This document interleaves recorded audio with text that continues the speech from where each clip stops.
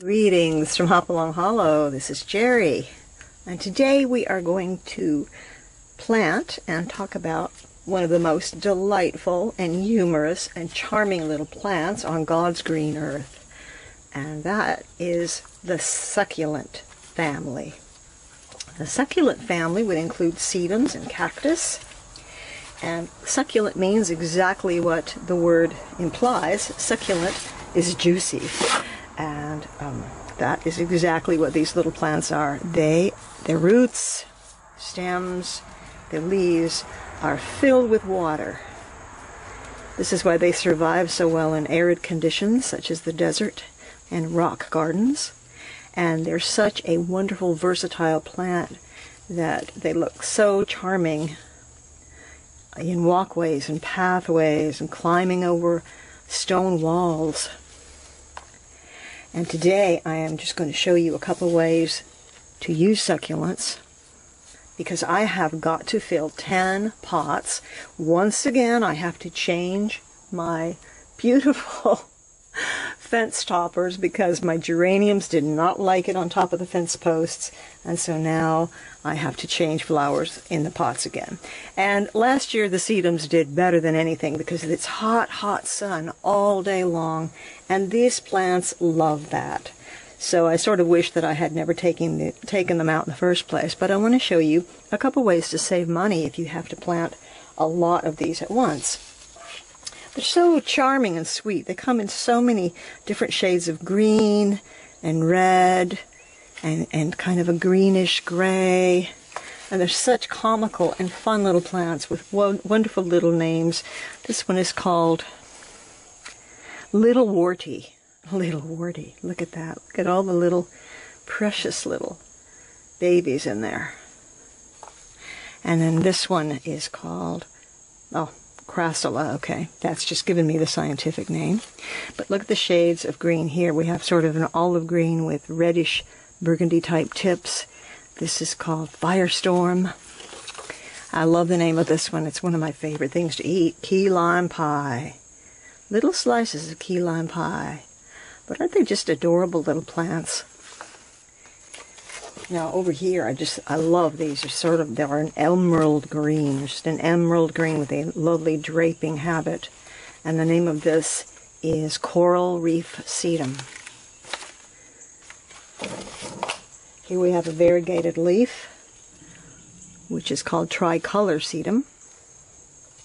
This is really a good time to go and buy them from the nursery because most people buy them at the beginning of the year. By the time they get this big is when they're running out of stock, and they have already grown quite a bit in the pot. And so you're going to get much bigger plants, and these bigger plants are going to go a lot farther than those little shrimps because of the nature of sedum plants. And let me show you what they do. These succulents will take root at any point right along this stem. So if you were to break this off and just lay it in the soil, it would actually root into the soil at certain points. And that's why this is such an easy plant to grow. And when you're picking it up at the nursery and and any little leaves fall off, take them with you. You need every bit of this, even a little piece lying on the ground. Nobody else is going to want that. They're going to sweep it up and throw it away. But this will grow into a wonderful plant. And what I do, because I have to cover so much ground, literally, not literally speaking, but in so many pots, 10 pots, I buy these ground cover sedums. And as you can see, it's in a very shallow tray. It's actually meant to be placed right onto your surface and not even taken apart. It's just a nice carpet of sedum, just like that. And that's great if you just want to start filling a big section with nothing but sedum. But I'm going to take these apart and divide them to put into different pots. And the cost of something like this was close to $18 for all this sedum, which I'm going to be able to split into different plants and use in all my pots. And here we have one. This was $12, and I have got 6 different wonderful plants. But the beautiful thing about it is, if I need more, I'll just take a couple little pieces off and pop them in the plant, into the pot that needs this particular plant. So the fun thing is that you get to take all these lovely little darling sedums and create a little landscape in your container. So what I've done is I have taken my scissors and snipped out the bottom, and now I have a nice little slice right here. Now I could take these, separate these once again, just like that, very carefully. Don't worry about the little bits and pieces because you are going to save those too, and you will be using those. You could take this, you could put this right into your pot, or you could do a little bit more designing with this. As you can see, there are already 1, 2, 3, 4, 5, 6 different succulent plants in here. So they've already pretty much done the designing for you.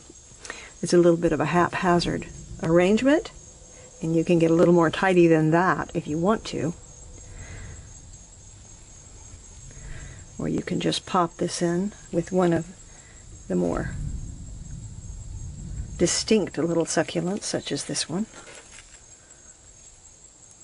And I'm really not sure what I'm going to do yet, but I am going to have a good time. Roosters don't crow throughout this whole thing. It would be really great. But what you really want to do with your succulents is, the most important thing is a nice lightweight soil. So in order to make that soil, I knew that such a thing was not possible, that I could do a video without a rooster crowing. But nothing I can do about it.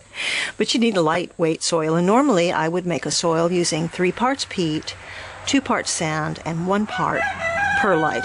But today I don't have any of those ingredients. What I do have is some nice well-rotted compost. I've got some nice coarse sand from our creek bank. And I've got some vermiculite to take the place of the perlite. So I'm going to mix these in the ratios that I described, and that is going to be our mixture for our potting soil for the succulents today.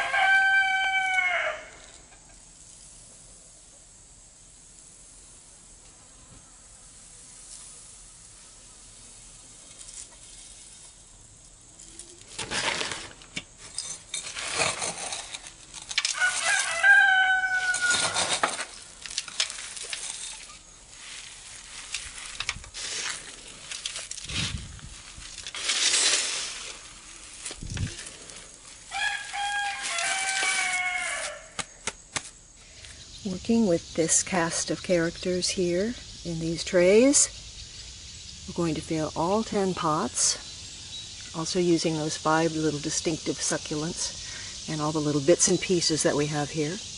I'm going to fill 10 different pots and try to make each one distinctive and different from the other.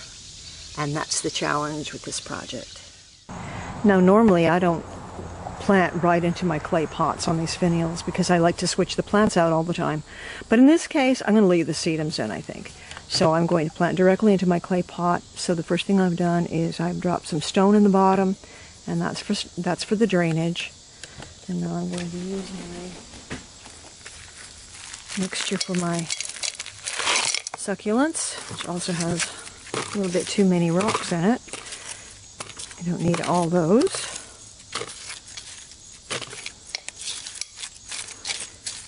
I've already moistened the soil so that I don't have to water it for a while. And I'm going to start out with this absolutely charming little fellow. And I'm going to pop him right here on the side. And as I put different plants in, I'm just going to fill in around the plant with the soil. And because I want a little bit of order in this arrangement, I've actually separated these according to their little species.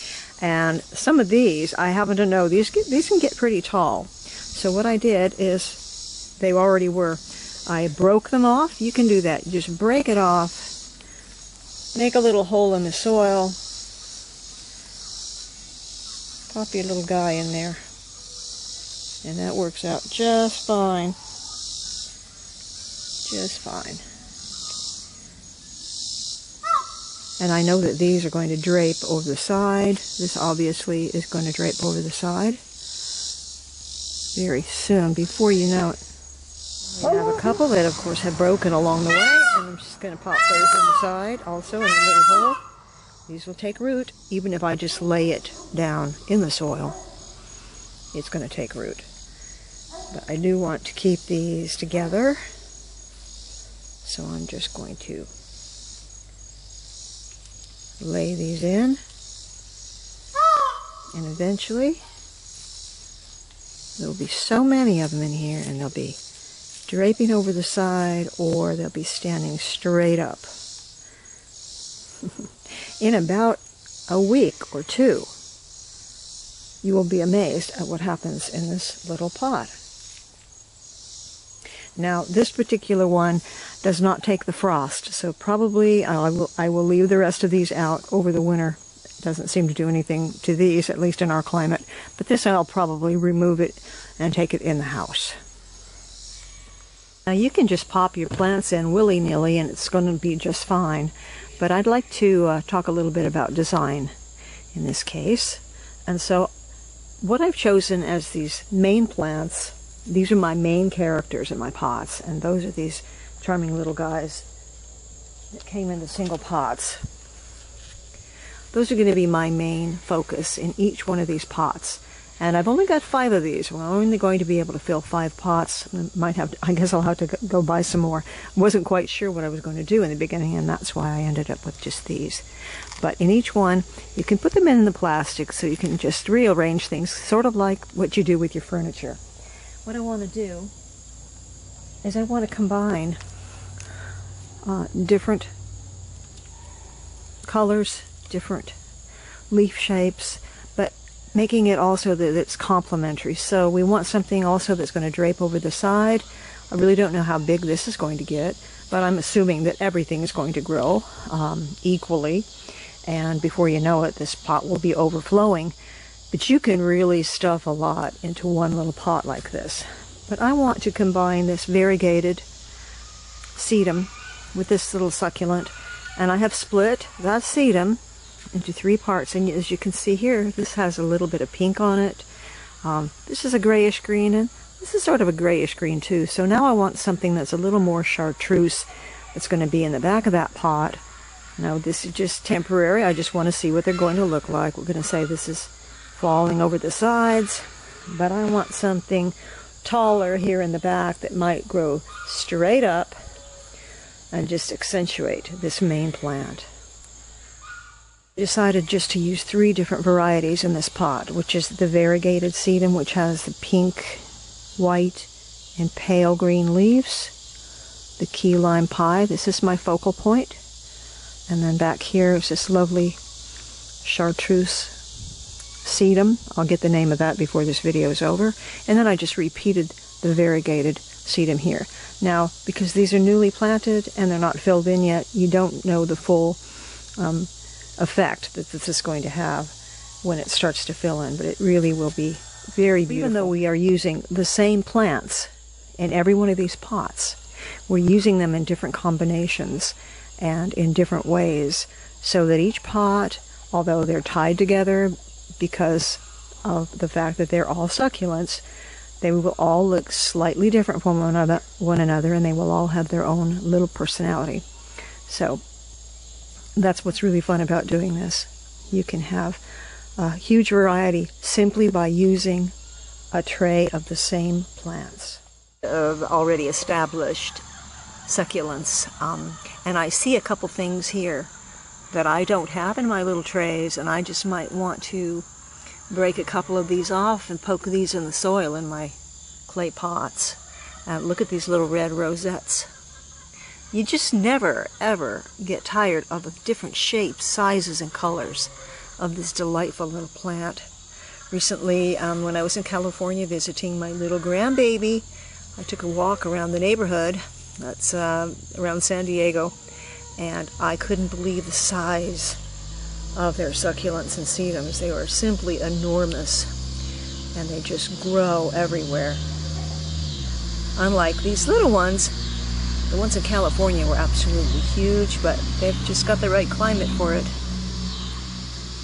I'm just as happy having them in these mini sizes in pots.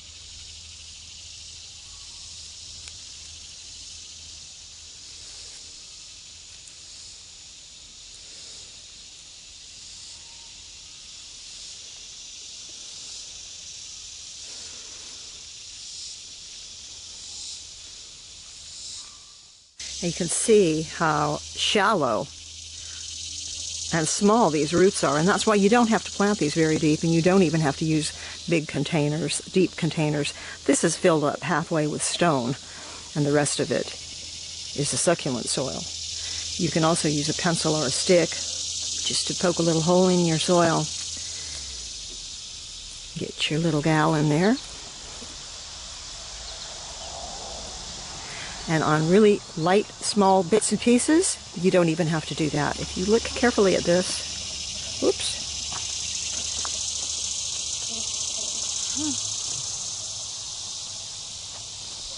If you look carefully at this piece, you can see that there are already tiny roots coming out of that stem right there. And so with this piece, all you need to do is place it on top of the soil, and it will take root. Now this bit here I had to take from another garden because I ran out of my main pieces, the focal point pieces, and so this is going to be my focal point in this pot. I couldn't resist taking some of those little red rosettes from that other plant in the potager. And it doesn't hurt the plant when you take them. In fact, it actually probably will invigorate the one that I already had. But look at the little roots that we have here.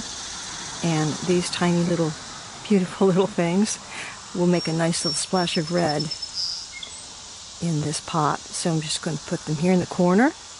But I also wanted you to see these itsy bitsy mini sedums that are so cute. They're like teeny little teardrops. And when these get going, they just sort of tumble over the container sides and cover the ground. They're just so delicate and sweet. And this is another one. I mean, there's just no end to the styles of sedum. Isn't it marvelous? 2 large pots here on the gateway.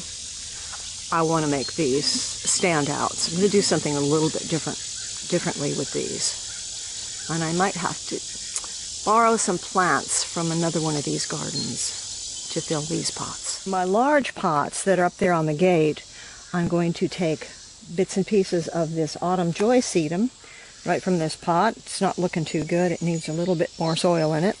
And I have this all over the yard. This is a tall sedum. It also produces a beautiful flower, either white or sort of a dark maroon color in the autumn.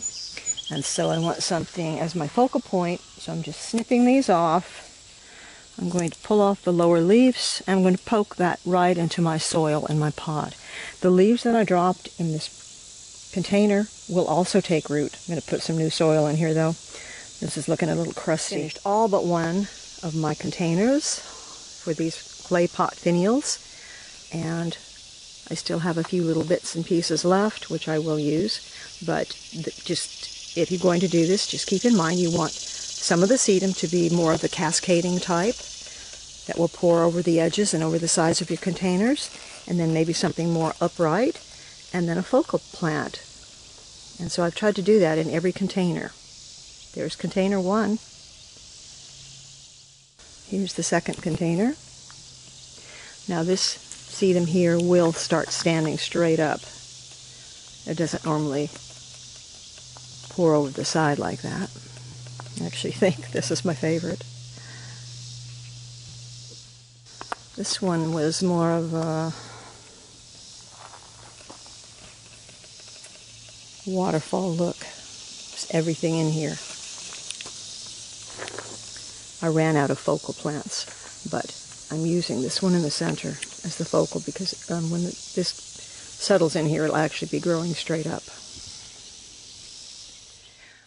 On the main gate, on the large pots, I did want to duplicate those. I didn't want them to be different from each other, so I wanted something of a mirror image. So I used the tall sedums in the middle and a lot of draping sedums on the sides.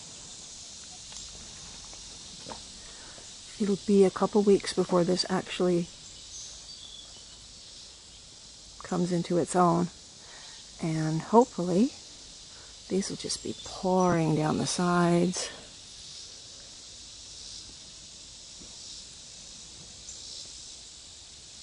I think this one could use a few more little bits and pieces. Even though this whole thing will fill in, I might take some of my little odds and ends and drop those into that empty space. This is the key lime pie, the variegated sedum, and the one that I can't remember the name of. I'm telling you, I think it's golden sedum.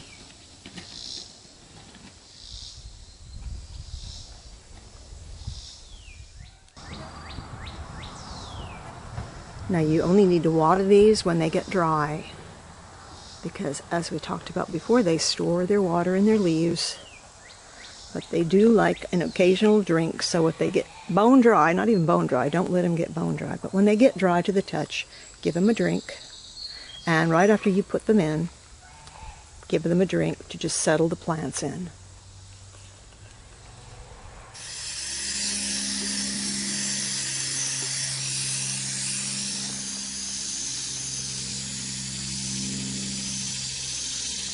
I finished all my pots and I still have quite a bit left, and I've got a lot of these little bits and pieces.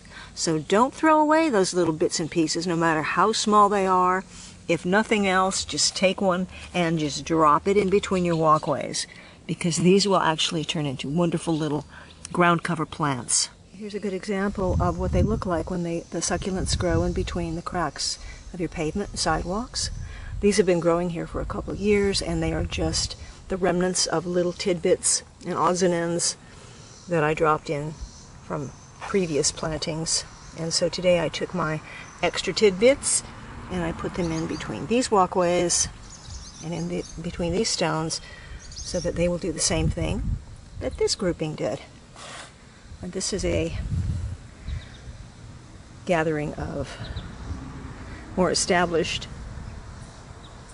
containers of sedum and succulents. I also took some of my extras and put them into some of these spaces. I added that piece right there because it was empty, and I added a little bit here in the corner to fill this one up. But Hypertufa is just a perfect container for planting succulents and cactus. Or you can use something deeper. Although the space will not be taken up way down in the bottom of the pot, The bottom of this huge pot is just filled with stone.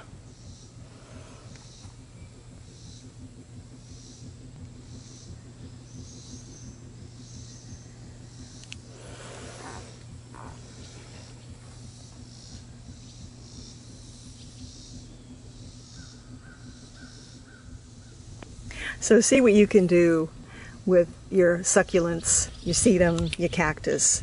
I guarantee it'll make you smile because they're such fun plants. And they're so easy, and you really can't kill them unless you give them too much water.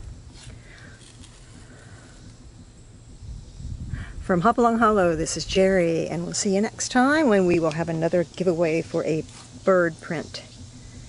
And that will be announced next week. We're in the kitchen, and today's vibrant bouquet is in a mustard colored pitcher, which matches the beadboard walls of our kitchen. They look a little bright in this video, I know, but they're really actually mustard color. So the flowers for today are the beautiful blooms from the crepe myrtle. They've got wonderful buds and blooms. I wanted to match the yellow that is so outstanding in these flowers. I wanted to match those with the pitcher.